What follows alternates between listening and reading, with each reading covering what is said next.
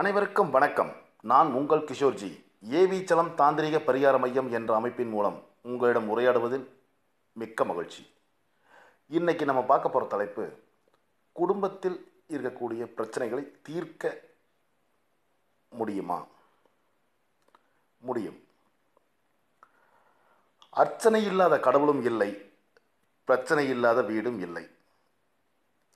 இப்போ சில வீடுகளில் பார்த்தீங்கன்னா கணவன் மனைவி பிரச்சனை இருக்கும், குழந்தைகள் சொல் பேச்சு கேட்காது, தன்னிச்சையாக நடக்கும், கடன் கொடுக்கல் வாங்கல், நிம்மதி இல்லாத நிலை, திருமணத் தடை, இப்படி ஏகப்பட்ட பிரச்சனைகள் இருக்கும்.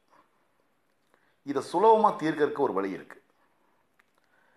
இதுக்கு என்ன பண்ணணும்னா, நீங்கள் இருக்கக்கூடிய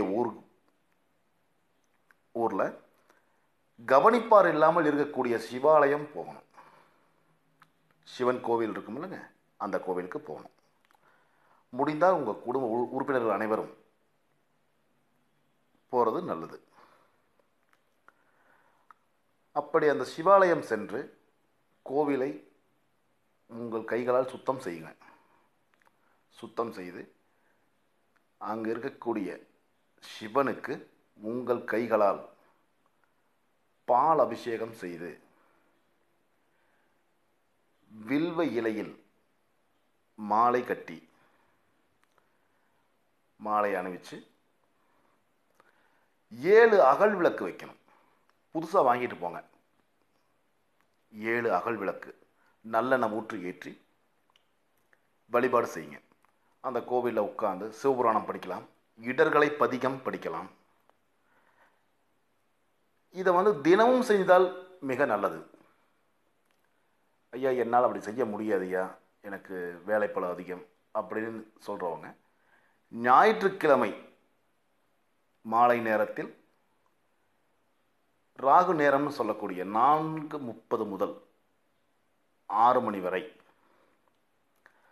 அதாவது இந்த நேரம் தினப்பிரதோஷ நேரமும் கூட, ராகு நேரமும் கூட, தினப்பிரதோஷ நேரமும் கூட. இந்த சிறப்புமிக்க நேரத்தில் அந்த சிவாலயத்தில் இருந்து பாலாபிஷேகம் செய்து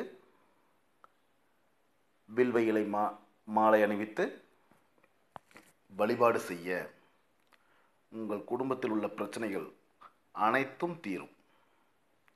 நல்லதே நடக்கும். வாழ்க வளமுடன்.